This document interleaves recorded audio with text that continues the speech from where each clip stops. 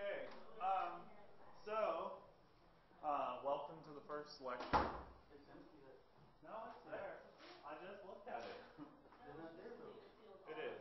It's there. We'll get it after class, okay? Okay, there's an attendance sheet being passed around now. Make sure you write your name on it. Write your name on the attendance sheet. You can get the aprons and all of that stuff, all the stuff you need for lab at the bookstore. I guess they're hiding it, so you got to ask somebody.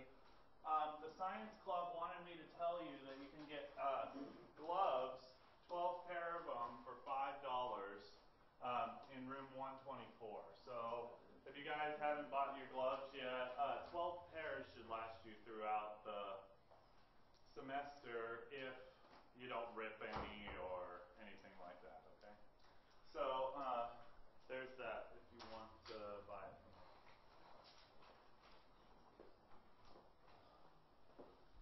And like I said with the OWL thing, I'm going to postpone the first OWL assignment until Monday. I think it was due Friday. I'm going to postpone it until Monday so I can help everybody who needs to still register for it. I think there's only like 2 people. Anybody besides those 2 people still having trouble? 3 people having trouble. Okay, so what I would ask you guys to do is come to me after class and we'll try to take care of it, okay? Okay, so that being said, are there any more questions before we start? Okay, cool. Of course, like we were talking about last time on the syllabus, this is Chemistry 1406, Introductory Chemistry. My name is Heath Giesbrecht. You can just call me Heath. I would actually prefer that, but if you guys wouldn't prefer that, then don't call me that. So just a little bit of background of me. I started my teaching career at the University of Utah in Salt Lake. I taught biochemistry there for, I think, a year. And then I moved on to Oregon State University where I taught organic chemistry for quite some time. And then I moved to Lynn Benton Community College, so both of those are in Oregon, where I taught general and introductory chemistry and organic chemistry for that matter. And then now I'm here. This is my 3rd semester here at VC. I've taught both introductory and general chemistry. I'm mostly teach introductory chemistry. This will be the 4th time I've taught this. So that's my credentials. And of course, this is just a brief overview of what Quiz 1 essentially asks you. Please go again to the Blackboard site if you're having trouble finding Quiz 1, or if you haven't emailed me Quiz 1 back, please do so before Friday, okay? Because it's due on Friday. You can only drop 1 quiz. I would hate the Quiz 1 to be the one that you drop, okay? Okay, so let's talk about chemistry now. So the course overview. First part of the course, we need to talk about matter. What is matter? What are the properties of matter? That type of stuff. And how these atoms and stuff are arranged in matter. The next part of the course we'll talk about is change in matter. Changing one piece of matter, no, there's a camera there, to another piece of matter. So, okay, from now on, this is my spot, okay? Nobody sit here, okay? Cool? Pardon? Roger. Okay. So then we're going to talk about the changes in matter, so how matter goes from one form to another, okay? And then we'll talk about energy of reactions. How much energy is given off when matter changes from one thing to another? How much energy is needed to make matter change from one thing to another? So it's essentially known as thermodynamics, this part. A very interesting part, I think, personally. And then, if we get to it, we can talk about quanta. We probably won't in this class, but it is part of chemistry, and if you moved on to chemistry 1411 and 1412, we would definitely be talking about this stuff. And what this is just seeing what happens to matter when you shine light on it, shine different wavelengths of light and how the matter behaves. And that gives you insights into its inherent composition, structure, and properties. Okay? So let's go on with chapter 1, matter, measurements, and calculations.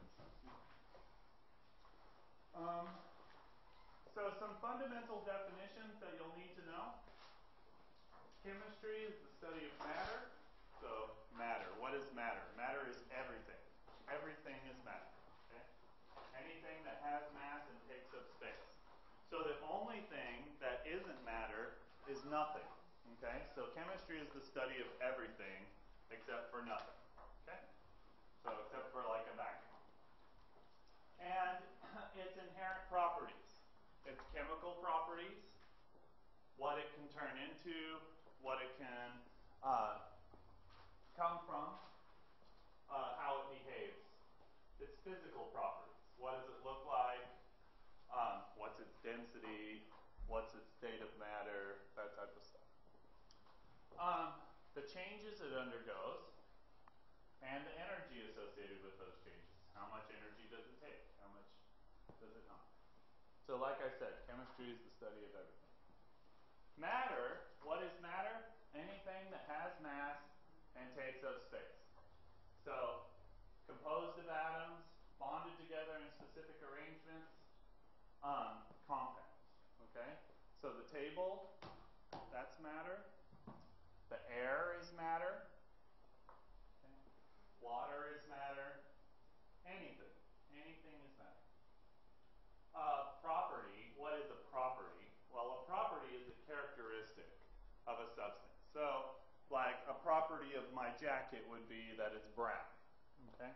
Or that it's got little lint balls on it, okay? Energy, what is energy? Well, it's the capacity to do work or cause change. So, how does that relate to chemistry? Well, of course, when I put gasoline in my car sparks that gasoline with the spark plug and makes a chemical reaction happen and changes that gasoline into carbon dioxide and water, giving a little bit of energy off, and that energy actually helps propel the car. Okay? So energy is an inherent property of, or an inherent subject matter of chemistry. So, what are the divisions of chemistry? So chemistry is a very big subject. And as you can imagine, just like if you said, I don't know, I'm a football player, right? That doesn't fully describe what that player does, right? He could be a quarterback, he could be a running back, he could be this or that or whatever, okay? So just like in chemistry, if I say I'm a chemist, well, although that is true, it doesn't really describe exactly what I do. Personally, I'm an organic chemist, but there are many other types of chemistry, okay, and many other types of chemists. So organic chemistry, which like I said is my personal favorite, is the study of matter containing carbon. So really that's quite a small subset of all matter, but quite important, especially to you guys, because humans are organic beings, okay? Most of you are going to go into the allied health fields, so it's good to know a little bit about organic chemistry. And we'll hit on that more towards the end of the course. Inorganic chemistry, on the other hand, is the study of matter containing non-carbon elements. So anything that doesn't have carbon in it is known as an inorganic substance. So anything that has carbon, organic, anything that doesn't, inorganic.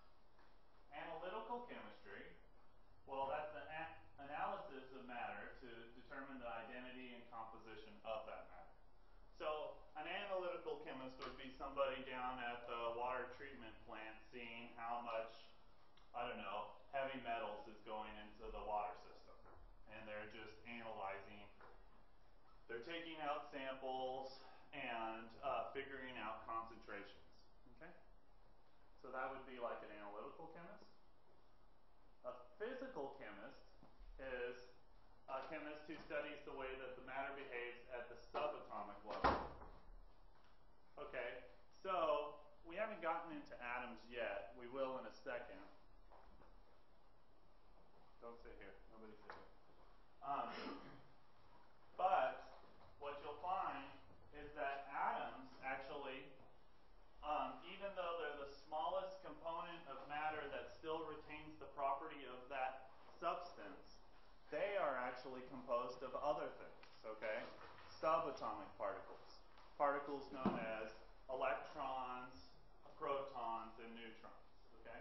And in fact, what you'll find is that even those particles are composed of other particles, which we won't even touch, okay? Very, very theoretical stuff.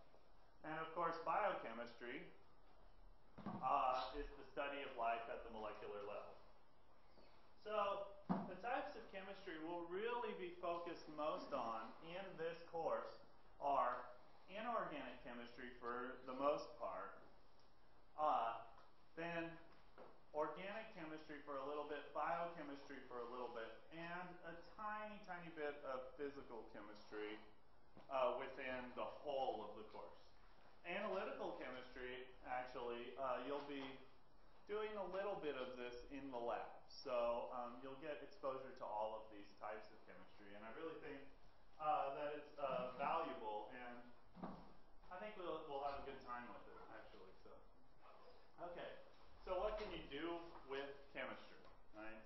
Since it's the study of everything, right, you can imagine that you can do a lot of things with it. And as you can imagine, if you look around in most of your courses, there's probably not so many people in your lecture classes, right? That's because in chemistry, everybody has to take it who's doing any sort of science, any sort of health, any sort of anything. And in fact, you can see health sciences, microbiology, physiology, botany, nutrition are all quite similar but mostly unrelated disciplines. And in fact, you could put a number of other disciplines, probably anything that you in particular are going for. I know that I've gotten quite a bit of emails from you guys already, and I don't think anybody said they're going into botany, but most people health sciences. But you can imagine some other things that you may or may not be going into that do have to do with chemistry. So chemistry is known as the central science.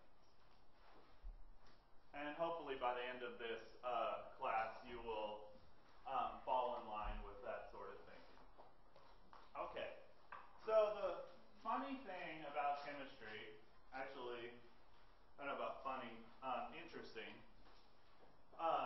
is that we'll talk about it for the whole term. We'll talk about it, talk about what it looks like, we'll talk about how it behaves, we'll talk about all of these things, but we'll never actually see atoms. We'll never actually see a reaction on, like, right in front of us, like two things colliding, making something else. We may get some sort of ability to discern that a reaction did happen, like a color change or a flame or something like that, but we're going to have to really come to terms with the fact that we can't really see these things, so we're going to have to represent them as pictures and models and things like that, which aren't actual reactions, of course. Like if I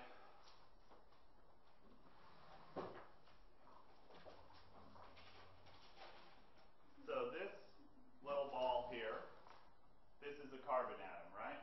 Okay? This really is not a carbon atom, but this represents a carbon atom. Okay? So that's what we're going to do a lot, is that we're going to pretend that what we have in our hand actually does look and behave as if it were at the atomic level or molecular level. Okay? So what we'll find is that we're going to be using a variety of representations or models throughout the class that describe what we believe happens on the molecular or atomic level. Okay? So let's look at some of these models. Of course, if you look at that, you would tell me, oh, that's a boiling glass or beaker of water, right? But it's not really, right? It's not really a boiling beaker of water. It's really just a picture, right? That's right? It's a model, okay? So that's what you want to get into the habit of thinking, okay? Like this. This is an enzyme, okay? No, it's just a picture, okay? It's just a model of the way that enzyme looks.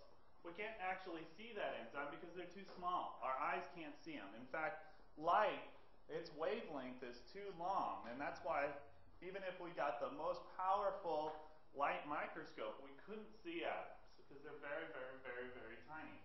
And in fact, only recently have people been able to see atoms, if you will, by methods that are kind of a secondary method. They say, well, since we're getting these sort of symbols back from like our electron tunneling microscope, it must look like this, okay? And then we can get a picture of what an atom looks like. That may not make sense to you right now. I'm sure down the road it will. You'll watch this lecture, I'm sure, like 20 times. Anyways, so here's some models of water molecules. Here's another model of two enzymes coming together, binding together. This would be like, I don't know, like if you took, if you had a headache or something, you took some aspirin, you know, the aspirin molecule would bind to your enzyme and make your headache go away. And here's a organic structure, okay? So this really is not an organic molecule, it's just, again, a representation. Okay, so one thing I want you, and look at this, these are just words. This is describing a chemical reaction, okay? H2O liquid goes to H2O gas, okay? So in fact, that's not describing a reaction, that's describing the process of evaporation, okay, or boiling. Okay, so the one thing I want you to always remember, and I know it seems obvious, but sometimes you'll forget, okay, is that these are not actually the actual things. They're just representations of those things, okay? And it's because we can't actually put our hands on them. We can't actually see them. So it's really a lot of, okay, you're just going to have to believe me. We're just going to have to jump into this and say, okay, this is the way things work. And the thing is I know it's going to take a leap of faith, but I've been studying this for a long time, and I realize that these truths, you know, just keep coming back and back and back. So it must behave this way. Okay? Okay, so let's go back to matter. So matter is anything that has mass and takes up space. We've said that plenty of times now. So that means what? Okay, well, if it's something, it has to be composed of something, right? And all matter actually is composed of atoms bonded together, or it could, they don't have to necessarily be bonded, but composed of atoms bonded together in specific arrangements and compounds, okay? So here's some representations of matter. Penny, that's matter, okay? If you can feel it and weigh it, it's matter. Okay? Nickel, razor blade, paper. See this guy there, that's matter. That person, that's matter. His hang glider there, that's matter. Those clouds, that's matter. And in fact, the air that he's riding on is matter. In fact, if air wasn't matter, this guy would just fall down, okay? In fact, what's happening is the wings of that hang glider are actually resting on the air, just like if you were in a boat, right, and you were sailing around, resting on the water. That's exactly what's happening here. And in fact, that's why we can fly. That's why we have planes that can fly, right? Or that's why birds can fly, okay? Yeah, I don't think we can fly. Okay, so we talked about a little bit about properties. What is a property? Like my coat is brown, right? My hair is brown. Well, let's talk a little bit more detail. Physical properties. So there's two classes of properties, if you will. One is physical properties, The other is chemical properties, okay? Let's go over physical properties right now. Physical properties are those properties that are observable when the substance is in isolation. Okay, what does that mean? If I'm not reacting it with something else, okay? So, if I look at this, it's not reacting with anything right now, so we can describe its physical properties, okay? It's in isolation. It's not very reactive substance, so it's not like burning up in the air, okay? So some physical properties of this, well, so some examples of physical properties are color, electrical conductivity, state of matter, melting point, boiling point, density, solubility, malleability, how easily can it be deformed. So, like we could describe the malleability of this thing or the ductility of this. How easy do you think it would be to make this thing into a wire? That wouldn't be very easy, huh? Or the malleability, how easy would it be to smash it into a plane? Not very easy, right? Can't do it. So, not very malleable, right? Not very ductile. It's white, okay? It's solid. The melting point and boiling point would be a little more difficult to figure out, but a solubility, if I had some water, I could throw this thing in there and see if it dissolves, okay? So you can, if you've got a mixture of two or more different substances, a lot of times you'll be able to separate them by physical properties. Okay? So you can imagine if you had a sand metal system, a sand iron system, with sand and iron mixed together, it would be annoying, but you could do it. You could pick out every piece of sand and every piece of metal, right, and put them in two separate containers, okay? That would be separation by physical properties. Look at this. Here, you can separate it by other physical properties. Well, we don't have magnetic properties here, but that's another physical property, obviously, okay? The iron and the sand have different types or different magnetic properties. Therefore, the magnet is able to take the iron filings away from the sand, okay? So, if you can separate things by physical means, those are physical properties, okay? So does that make sense to everybody? You can separate it by physical means. Those are physical properties. It would be like if you had sand and sugar mixture. What you could do potentially is put that mixture, put water into that mixture, stir it up, and then filter out all the sand, right? And then the stuff that would come through your filter would just be sugar water. Then you could evaporate that water, and you would have sand in one thing and sugar in the other thing, right? So that would also be separation by physical properties. Remember, we said solubility is a physical property. Solubility means the ability for something to dissolve in something else, okay? So, of course, that would be referring to the sugar in this instance, and, in fact, the sand and not being able to be dissolved in water, okay? So that would also be separation by physical properties. So anything you can do to separate these things physically and get those substances out, that's separation by physical properties. Okay? So, physical properties, we talked about state of matter being a physical property. Okay? Well, there are actually 4 states of matter. 3 of them we're going to learn of in this class. Okay?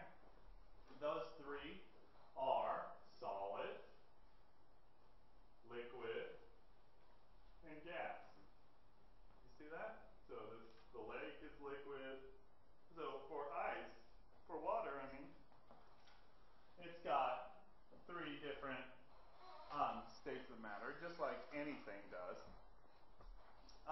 call them all differently for water because we're so used to them in water. But ice is solid water. If we melt that ice, it becomes liquid water, which we're familiar with as water. And if we heat that stuff up really hot, then it becomes steam. All of those things are still water, right? I can take that ice, drink it, whatever. You know, I can take the water, drink it. I can take that steam, cool it down, and drink it. It's all the same stuff, okay? So it's just a physical change is what's happening. It's not a chemical change. I'm not changing it into another substance, okay? It's the same substance still. Okay, so let's look in more detail at these three states of matter. As you see, the solid, why is a solid a solid? Why is a liquid a liquid? Why is a gas a gas? Okay, so what we're doing is we're taking this solid, going to a liquid, then going to a gas. This would just be like if I had an ice cube, I could put it in a pot on the stove, heat it up gradually, gradually, gradually, it would turn to water, and then it would turn to steam, right? And then it wouldn't be in the pot anymore. In fact, it would be all over the room. So how come it does that? At a very low energetic state, which is what taking temperature away from something does. So if you freeze something, you're actually lowering its energy state, okay? What you find is particles become very, very close together. And they organize themselves, they arrange themselves in such a way as to where it's the most favorable for them to sit. Okay, they kind of wedge inside of each other, and they put their, what you'll find eventually is that molecules have positive portions and negative portions. So they kind of align themselves like little magnets would, with the positive being next to the negative of the next guy, okay? So they kind of arrange themselves very orderly, okay? And that's what happens in a solid, is that particles are close together and organized because they don't have very much energy to break away from each other, okay? When you give them more energy, i.e. increase the temperature, okay? So temperature and energy are the same thing, okay? Let's get that one thing straight. You'll forget and be reminded of many, many times in this class, okay, that you just got to realize that the more you increase the temperature, all you're doing is feeding those molecules energy, okay? Or if you decrease the temperature, you're taking energy away from those things, okay? So when we give them more energy, what happens? Well, the molecules no longer become organized, right? So in a solid, they still move very slightly, so they just vibrate next to each other, okay? So they really don't like to be next to each other. They'd really rather to be rolling around, flying away from each other. But they don't have very much energy, so they're like little magnet forces take over, okay? So in a solid, they're actually just vibrating, vibrating, vibrating, so they have very, very little energy. When we heat them up more, what happens? They vibrate more, vibrate more, vibrate more, until they start rolling over each other, okay? That's a liquid, when they start rolling over each other. In fact, if anybody has a water bottle, don't do it with your coffee mug, you can turn it upside down and watch the molecules roll all over each other. Yeah, exactly. That's exactly what they're doing. That's why a liquid flows, is because these molecules roll and roll all over each other, okay? So we've given those molecules enough energy to do that. In fact, if you took that water bottle, threw it in the freezer in a certain angle or whatever, right, they would freeze. They would stop moving in that particular fashion, right? And they would be very, very organized until you heat them back up, okay? Now, after the liquid, you give these guys more energy, what happens? They, instead of start rolling over each other, they try to break away from each other. They fly off, okay? And in fact, they get so much energy that they're flying as fast as like speeding bullets. They're just like flying, flying, flying. Okay, so as you can see, the liquid only takes up this much volume here. But when they become a gas, they're flying all over the place. They take the volume of the container. And in fact, that's the definition of solid, liquid, and gas. Let's go over that. A solid is something that has a defined shape and a defined volume, right? A liquid is something that has a defined volume but an undefined shape. Does that make sense to everybody? A liquid has no shape, right? And a gas has or it takes the volume of the container and it takes the shape of the container. Okay? So liquid actually takes the shape of the container too. Okay? So bless you. What was the gas shape? So they're all right here, guys.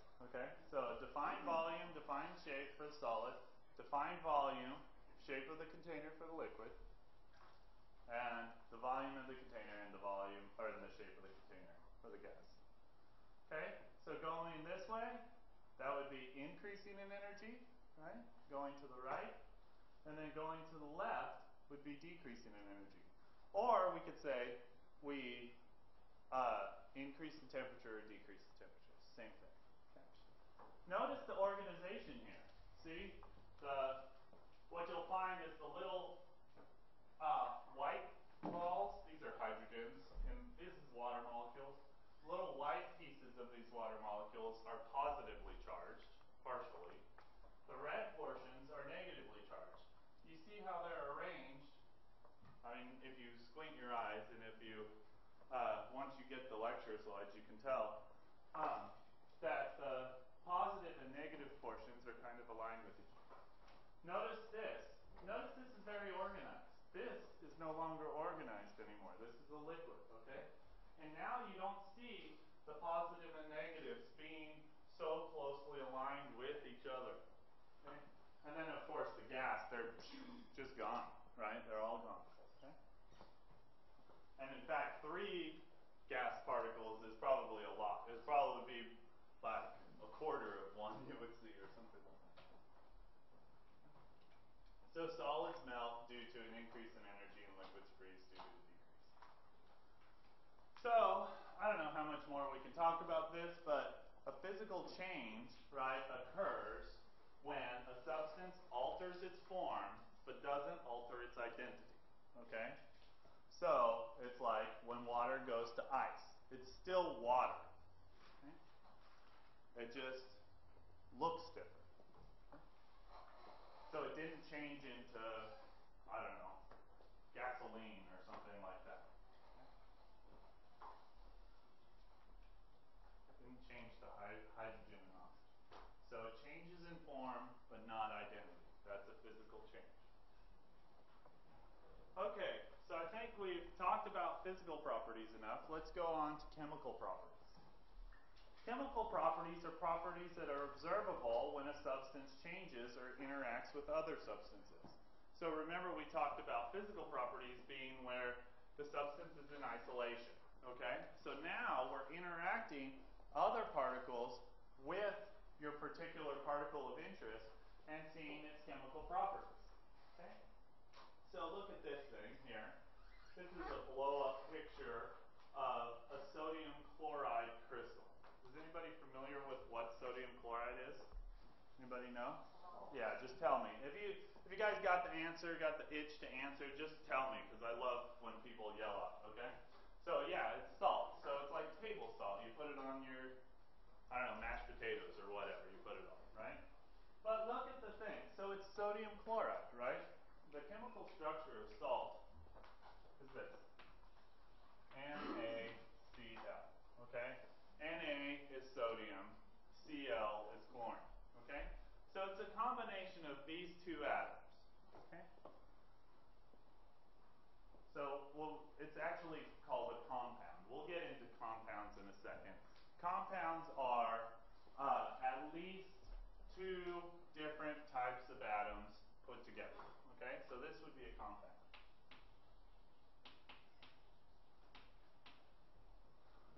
Okay. So let's look at the 2 elements, sodium and chlorine, okay? Sodium, so remember, we can eat this stuff, we eat it all the time, we love it, it tastes good, whatever, right? Sodium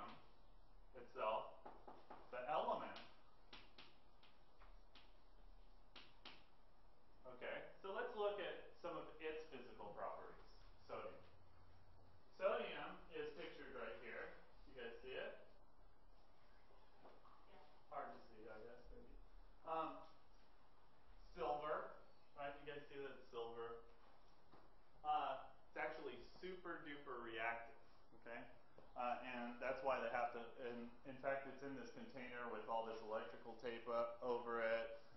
It's under oil because if it interacts with oxygen in the air, it explodes. Okay, so if you were to take a piece of sodium and put it on your tongue, you'd probably blow your face off, okay? Of course, if I take a piece of salt and put it on my tongue, what happens? It tastes good, right? So you can see that the physical properties are quite different, right? Let's look at chlorine. Chlorine is in this container here. Physical properties of this are what? It's yellow, it's gaseous, right? Very super duper poisonous. In fact, this is a good agricultural poison. They've used this in military instances where they wanted to poison a bunch of people, you know, when chemical warfare was still okay. If I were to try to, I don't know, be in a room of chlorine, I would keel over, okay? So both this thing here and this thing, chlorine and sodium, the elements, will kill me, okay? They could injure me or hurt me bad, right? But if I look at sodium chloride, right, I eat it all the time. In fact, I probably ate some this morning, you know? Why is that? It's because the compound, sodium chloride, and the two elements, sodium and chlorine, have different properties, okay? They have different physical properties. In fact, the chemical properties of sodium and chlorine are such that if you put them together, they will react to form a compound that's completely different than them, okay? So, hopefully everybody sees, okay, so let's draw chlorine. So this is an element too. So it's an element and a molecule, as a matter of fact. This is a compound and a molecule. Well, let's not go with molecule there. It's kind of an ionic compound, so it's not really. But anyway, so this thing has its own physical properties. This guy has its own physical properties. And this guy has its own physical properties. So we're clear with all that, right? When we combine this guy and this guy, though the combination shows their chemical properties, and what happens is a chemical reaction to form this stuff here. And in fact, to be right, we put 2 and 2 in front of the six. So we'll get to balancing equations and all that later, so you don't have to worry about that. For those of you who are totally confused as to what's going on, okay? Okay, so you can see here, hydrogen and oxygen, of course, both have different properties than water does, but if we put them together, they form a chemical reaction, so that's their chemical properties combining to form water, okay? And you can see some chemical properties when I drop different drops of calcium into this solution that looks for calcium, okay? So they can either get darker or lighter or whatever, okay? So chemical properties, again, are those properties that are observable when a substance changes or interacts with other substances. Does that make sense to everyone? Make sense? Make sense? Okay. Most of you are like looking at me and they're like, oh. So does it make sense or not? Because we could go over this more, you know. I'd love to. This is my job, you know. I talk about chemistry all day. Okay, so chemical changes. One chemical change we're familiar with is combustion. Okay? So like this fire-breathing guy. He puts a bunch of gasoline in his mouth. He lights the gasoline. What does that mean? He's actually using oxygen, interacting oxygen with that gasoline, and then blowing it out, forming carbon dioxide and water. Okay, that's that chemical reaction that's occurring. Okay. Oxidation, the motorcycle here. It used to be iron, now it's turned to iron oxide, because the oxygen in the atmosphere has been interacting with it for so long that it's rusting it. Okay, iron oxide is rust. Okay, so that's the reaction going from iron plus oxygen to iron oxide. So, what is a chemical change? A chemical change is the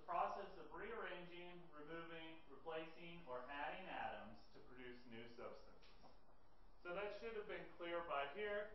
We're just talking about it. Definitely, we're defining it right now, okay? So substances change in identity, right? They become a different substance. Remember, this will blow my face off. This tastes good, okay? Keep remembering that stuff.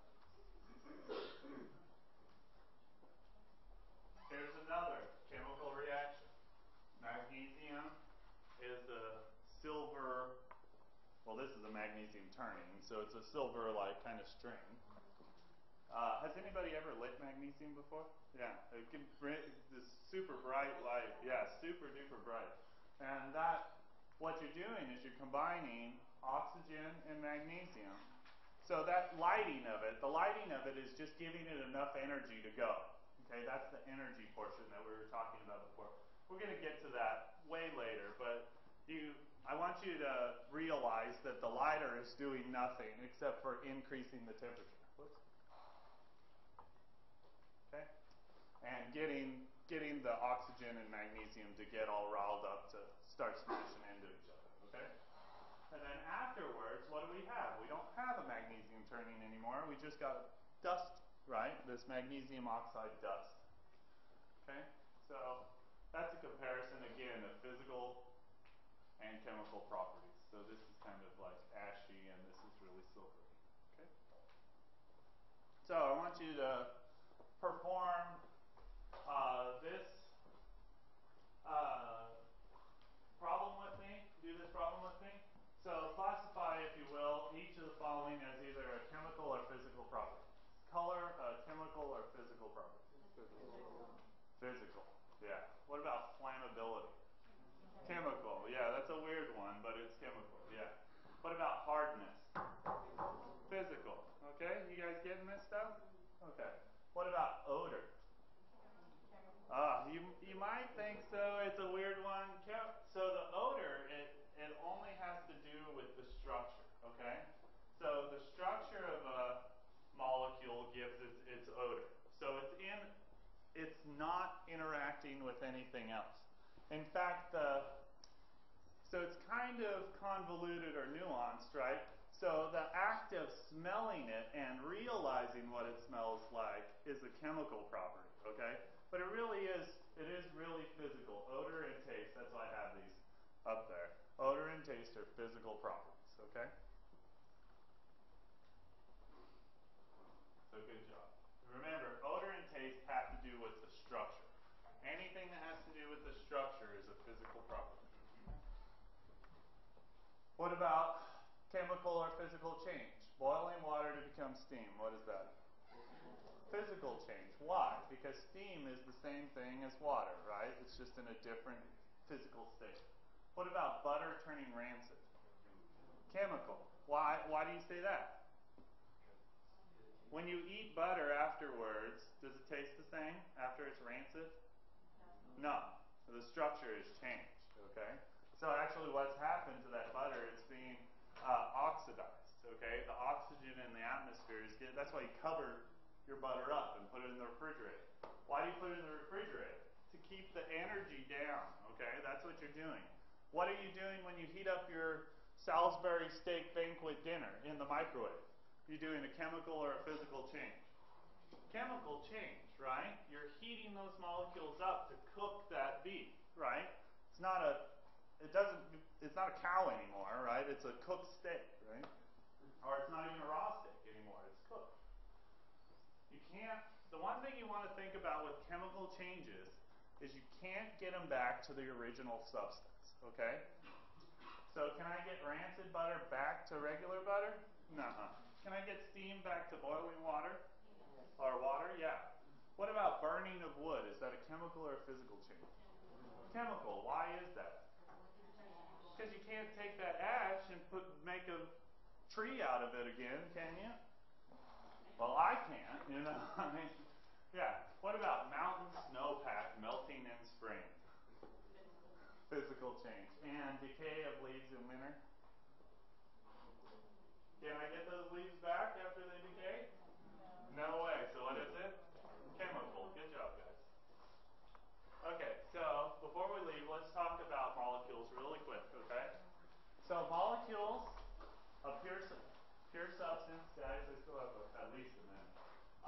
substance that only has one component, okay?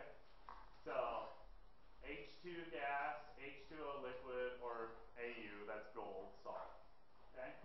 So, you can see here, this container only contains oxygen, right? So, that's a pure substance, okay?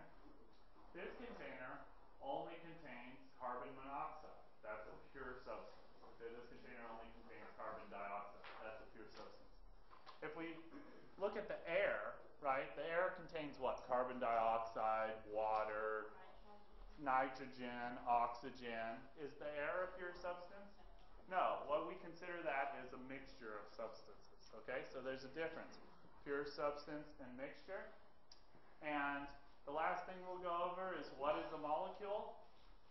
A molecule is the smallest particle of a pure substance. So, if we look at this picture here, that's an oxygen molecule, that's an oxygen molecule, that's an oxygen molecule, that's an oxygen molecule, that's an oxygen molecule. So, when we talk about pure substance, we're talking about the bulk of the thing is the pure substance. When we're talking about molecules, we're talking about the individual particles within that bulk. Okay? So thanks for being so attentive, guys. Please do not pack up a minute early. I can't stand that. Okay? So from now on,